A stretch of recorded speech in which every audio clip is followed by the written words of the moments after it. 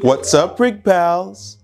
One of the first videos I ever did listed 5 words that people use to make themselves sound far more intelligent than they actually are. But the truth is, there are many such words, vogue words, that have been pilfered from their appropriate context.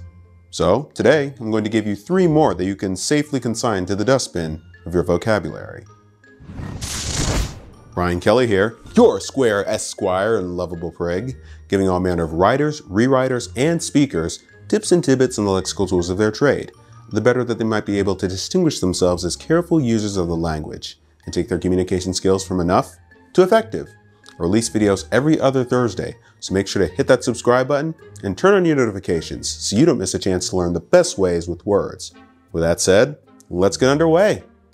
Our first word is oriented, which is, it should initially be said, much preferred in American English to orientated. Still, if you're a language-oriented person who happens to be success-oriented as well as audience-oriented, the best way to orient yourself to a communication-oriented style is to leave the word oriented alone, in speed-oriented fashion. Indeed, J. Harold Janus, in Modern Business Language and Usage, describes the suffix oriented as voguish and superfluous. But I think I prefer how John Bremner put it in his own usage guide. No one anymore, it seems, studies something or likes something or works something or is interested in something or wants something. He is something oriented. Our next word is parameter. I know I already lightly touched upon this word in an earlier video, but I wanted to use this one to perform a deeper dive.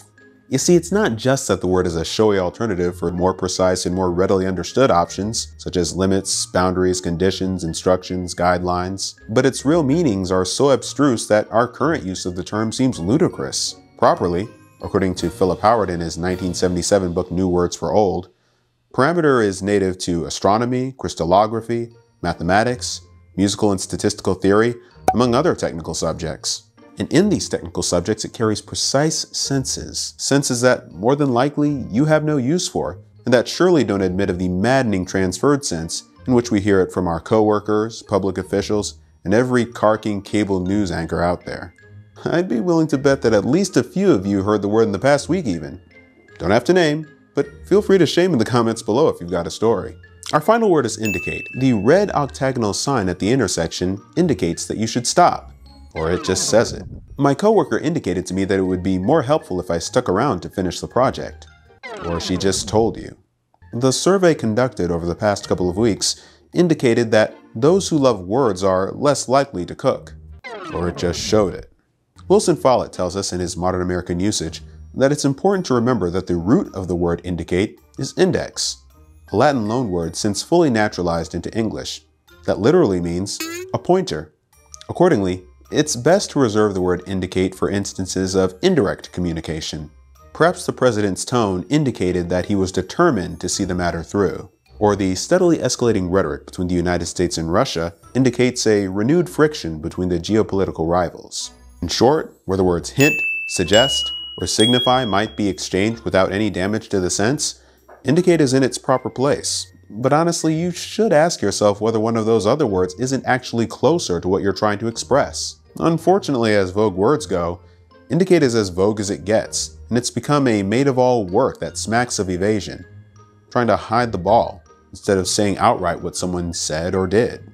It's certainly quite far from the plain English that brings us closer to those to whom we're trying to convey an idea, a judgment backed up not only by Rudolf Flesch, a leading light in the plain English movement in the mid-20th century, but also Rebecca Gowers, whose grandfather, Ernest Gowers, around the same time, was a pioneer in helping the civil service in England communicate more effectively.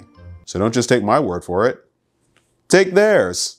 To conclude, I'd like to draw upon the words of Thomas Piles in a 1958 article he wrote for the New York Times Magazine. He referred to vogue, pompous words as those, quote, intended to establish the user as belonging to a sort of verbal Ivy League. But we know that intellectual pantomime without the power thereof is merely pretension. And as you go and sin no more when it comes to these 3 words, remember that the most learned among us don't flex their mental muscles in that way. True intelligence is like the best writing style, unobtrusive, reserved, bringing itself to our attention only when the moment calls for it. That's all for now, and I'll see you next time. And remember, propriety is always in.